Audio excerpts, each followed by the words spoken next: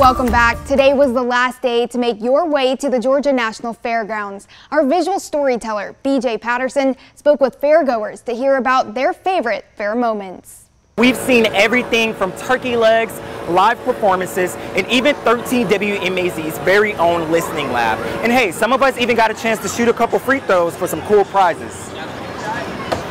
Woo!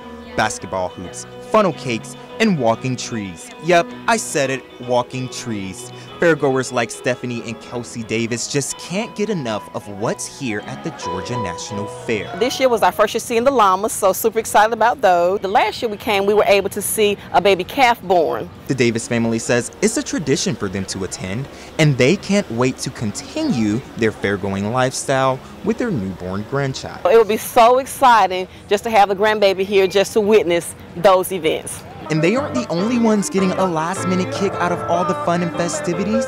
Will Wouts came out with his big family to enjoy some rides and talk to a random tree.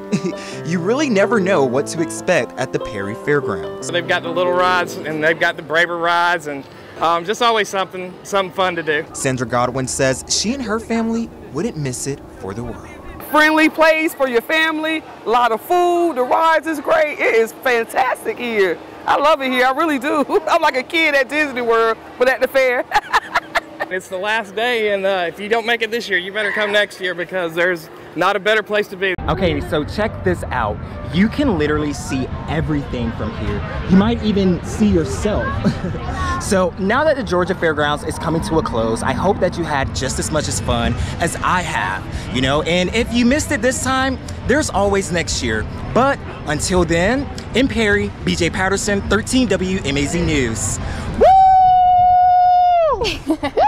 Thanks so much, BJ. We hope everyone had a great time this year.